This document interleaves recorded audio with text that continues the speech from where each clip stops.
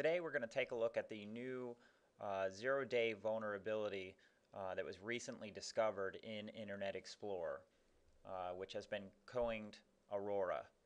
We've had a lot of emails and calls and people asking on our blog if Bluepoint is capable of dealing with this threat. Are they protected? What do we need to do? So first off, let's take a look at the exploit in action so we can see how it works, and then we'll take a look at what happens when we try to exploit a machine protected with Bluepoint. So this exploit was really made famous by the attacks on Google and Adobe and a few others that have really not been named at the moment. Attackers were able to exploit this vulnerability in Internet Explorer and actually drop malicious code inside of Google, and they've actually been able to steal some intellectual property and things like that from Google. So they're recovering from that incident at the moment. Let's take a look at how it works. What we're going to do, on the right hand side, you notice we have Metasploit set up with the Aurora plugin loaded. So let's see what happens on a clean machine without Bluepoint security. This is a Windows XP Service Pack 2 machine with an Internet Explorer 6. Let's go ahead and go to the site. As you can see, the exploit's being delivered to our target machine. We're in the sending stage, and at this point this machine has been compromised. So this machine, of course, is unprotected by any security software. This is sort of what an exploit looks like in real time. So now let's see what we can do with this machine now that we've exploited it.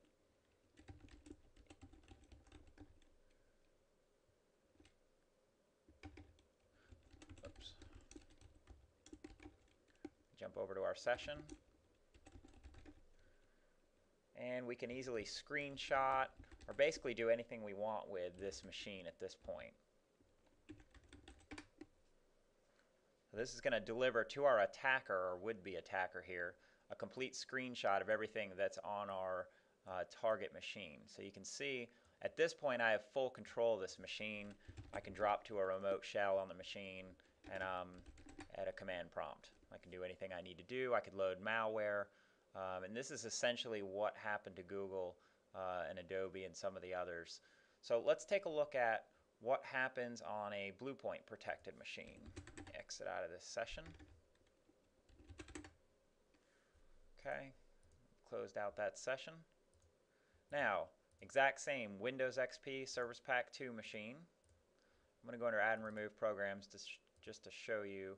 This machine has no real Windows updates. It's an out-of-the-box XP install, so it's quite vulnerable to many of the things running around out there.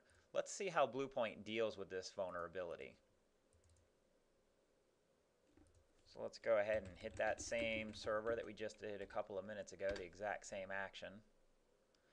And you'll notice on the right-hand side, Metasploit has failed to go through the steps that it needs to execute the vulnerability and actually give us remote control. You can see Bluepoint's alerting us that the attack has been prevented. One of the nice things about the way Bluepoint actually deals with this attack, let me go ahead and close this out, is that our browser hasn't locked up. The attack has been completely prevented, but we're freely able to go to another website.